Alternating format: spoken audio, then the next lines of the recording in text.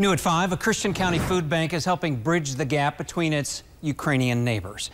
Charmel Odell explains what the Ozark Food Bank has done to benefit its surrounding community.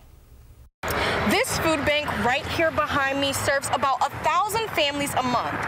And with the rapid growth of its Ukrainian neighbors, they wanted to come up with a way to best serve families of different backgrounds. Food is what we do, but for them, it's the difference of life or death. Ozark Food Bank, least of these, has served the Christian County community for more than 25 years. Leaders with the food bank say of the families they serve in Christian County, around 16% are Ukrainian.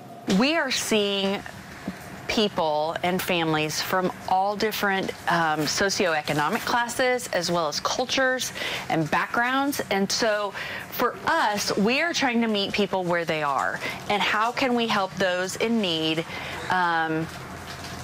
with the least amount of hurdles or barriers that are in place to give people the help and the assistance they need. As a result of the growing population, the food bank created a Ukrainian listed food sheet to better serve those families in need.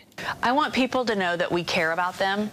I want them to know that when they come here, they are valued, and that we want them to have a sense of dignity when they're here.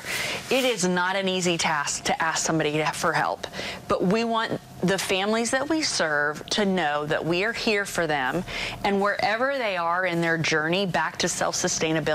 Many Ukrainian families may be starting a new life here in the Ozarks, and the services provided by least of these is helping them adapt.